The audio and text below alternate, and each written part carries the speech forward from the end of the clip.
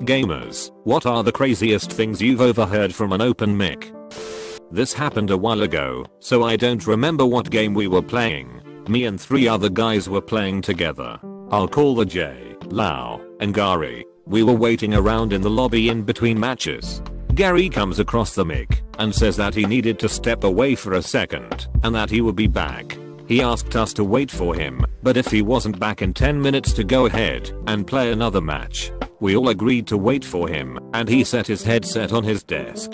We were chatting about the previous match. We started hearing some static. We all assumed it was coming from Gary's mic. We started talking trash about him leaving his mic on. Then the static turned into growling sounds. We were a little spooked, but Jay said that maybe Gary had a dog. We didn't talk anymore, waiting for Gary to come back. When we started hearing what sounded like whispers, we started getting a lot more spooked. At first, we couldn't tell really what it was saying. It progressively got louder until it was loud enough to be understood. It just kept repeating the same phrase over and over again. It kept saying, "Where are you? Where are you? I can hear you." We were all silent, refusing to even breathe into the mic. It just kept talking. Then out of nowhere the voice got louder and all it said was, "Found you." Lau yelped and Jay fell out of his chair. I was frozen, stock still. Then we hear Gary talking and walking towards his computer. We hear him ask aloud, "Why is my headset on the floor?" He picked it up and told us he was back. We all started speaking at once, trying to tell him what happened. Gary said he couldn't understand us. Jay said he would explain. Gary was silent through the explanation. When Jay finished, Gary just said that the reason he had stepped away was because something had tripped his security lights and his mom asked him to investigate. He didn't find anything. Gary told us weird things had been happening in his house for a few weeks. He believed his house was haunted. We all talked about it for a few minutes before Lau told Gary that next time he needed to turn off his mic. Gary just laughed and said that he had. I had been playing with this one kid for a few months. He was really good at the game and was a good sport. He didn't yell or call people names. He was a great person to play with. We were playing a few rounds one night and he seemed really stressed. He was acting really strange. I opened a private chat to talk to him. I asked him what was going on. He said that his parents were arguing downstairs. They had been yelling and screaming for a few hours. I chatted with him for a little longer as we played another round or two. Next thing I know I hear a loud pop and the kid yelped. I asked what happened. He doesn't answer right away, but I can hear his keyboard. I'm sent a message that reads, "That was a gunshot. I live at address that is 2 states away. Please send help. I'm going to hide." I call the cops immediately and tell them what is going on. I then hear a man's voice. He's yelling the kid's name and telling him to come out. I told the operator everything I was hearing. I was holding my breath, hoping the kid would be okay. The operator then tells me that the officers have just arrived at the house. I can hear the man yelling about it. After a few moments I hear the kid's voice again. He's thanking me and tells me that the officers got his dad, that he was going to be staying at a friend's house until his uncle could come get him.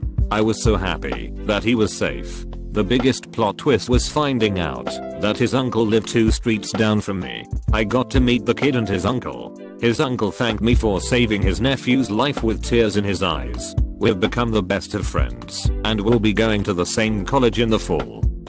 I got to hear a proposal. I had a group of 5 people I played a couple different games with. The group consisted of me, a guy in Nevada, a girl in Florida, and a couple that lived in Tennessee. One day, the guy gets on without his girlfriend. He told us that she was at work still, and he was just killing some time before she got home. We played for a little while, and then all of a sudden he says he's got to go. We heard him jump up from his desk and walk quickly away. The next thing we hear is a door being opened, and the girlfriend saying, "What's all this?" We can hear him talking, but can't really make out what he is saying. We do hear the end though. We hear him say, "Will you make me the happiest man in the world and marry me?" We hear her say yes, and then a loud thump. We all start yelling into our mics.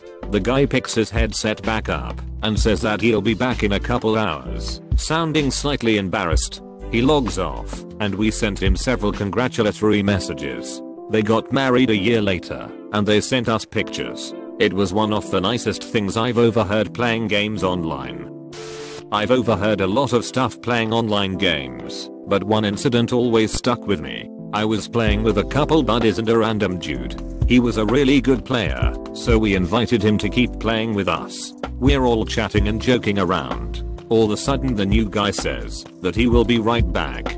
We hear him set down his headset, and a couple seconds later a door slams open. We can hear the dude talking to someone. Dude, hey mom, what do you need? Mom, I need you to get off your lazy butt and get me some more beer and cigarettes. Dude, I'm not old enough to buy you beer mom. I'll drive you up there, but I can't buy it for you. Mom, you need to figure out how to get it. They won't sell me anymore. Dude, why don't you just go get some sleep mom? Mom, why don't you mind your own business and go get my stuff? Dude, you don't need any more beer mom. Some slapping sounds are heard. Mom, I told you to mind your business. Go get my stuff. If you can't get my beer, don't come back. We hear the dude sigh and tell her yes. He comes back to tell us he has to go. We all tell him it's okay. We all sent him a friend invite. After he logs out, we lost contact with him after a few months. I hope he is okay. I helped a guy break into his own house on time. Me and a few buddies were playing some games on a Saturday night. We had played several rounds of CS:GO and we were all in need of a break. So, we all agreed to take 10 and get done what we needed to get done. One guy walks out of his house to take a smoke. He rented and wasn't allowed to smoke inside.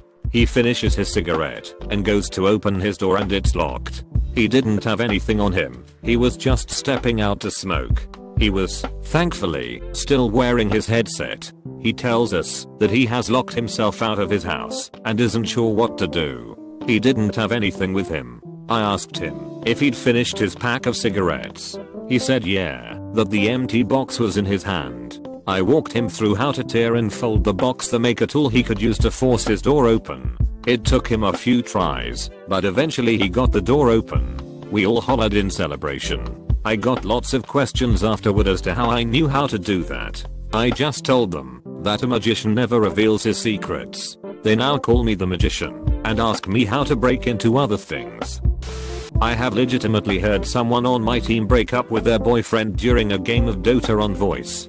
She was using open mic, and he was like, get off that stupid game. Let's go out with my friends, in this horribly entitled voice. After around 10 minutes of her being calm and saying things like, it's okay hun, just let me finish this game, I will get punished if I leave, and him just not understanding that he issued an ultimatum. If you don't turn that game off right now and get ready to go, I'm going to break up with you. And she just typed in chat, hold on for a secretary guys, need to break up with this douchebag, and everyone lolled and paused, and she just went off like, this is my apartment, you stay here for free, you don't pay for anything, I buy you all your food, I give you money to go out with your boys, you don't get to act like you staying is a gift to me. You're absolutely useless, and I'm tired of paying for your stuff. Get out of my apartment, this relationship is over. Then it was lots of him yelling and bringing up all this shit she did wrong in the past and accusing her of cheating, as if that was going to help, and eventually she just said sorry, relationship is over. I don't care. Bring a truck and one of those friends of yours you love to hang out with so much to get your stuff tomorrow. See if any of them are willing to clothe, feed, and house you. And everyone on voice chat just went ooh, and we were typing everything that was happening to the enemy team. She eventually got him out of the apartment, and boy did it sound like she had a world of pressure off her shoulders. After the game I friended her. We still talk on Steam sometimes. She really ended the relationship and ended up just putting all his stuff in a storage locker when he didn't come get it for a week. She has a girlfriend now who apparently isn't as awful and understands how games work. I've been playing games for a few years now, and here is an assortment of things I've overheard. The guy whose dad went on a very racist rant and then left. The kid apologized profusely and explained that he wasn't old enough to leave yet or else he would.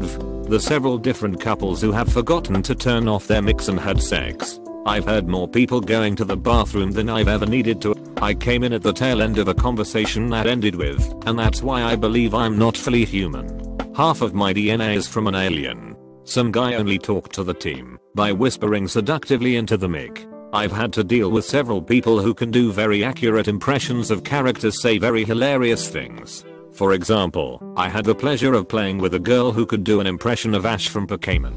She would keep up the voice through the whole match. I'm going to get Twinings tattooed on my balls, so that when I teabag you, you know I'm not just using the generic stuff. The longer I play, the more stuff I've heard. I keep a document of all the strange things I've heard. I just can't wait to add to my list.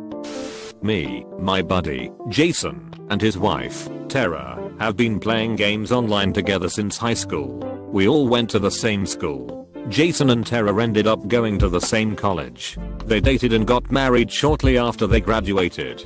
I was lucky enough to be a groomsman at the wedding. Even though we live in different states now, we always make time to play a few rounds every week. We catch each other up on the week's news and whatnot. One time when we were playing, James seemed anxious. Eventually, I hear an alarm go off, and Tara quietly tells Jason that it's time. They excuse themselves, and I hear Tara's mic get turned off. I never hear the click of Jason's mic being turned off. At this point, I'm confused. I'll let it go thinking that, obviously, I'm not supposed to know. A few minutes later, I hear Jason exclaim, "It's positive. It's positive.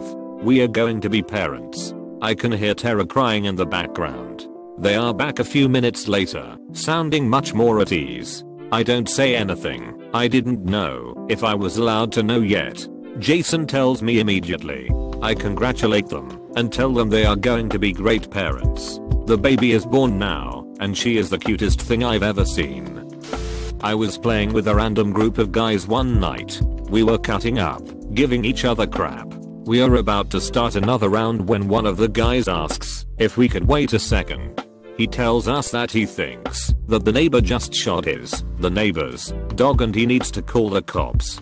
He calls the cops and plays another round while he waits. We almost finish the round when the cops show up and knock on the guy's door. He leaves and comes back half an hour later. He tells us that the neighbor hadn't shot his dog, but instead had tried to end his life.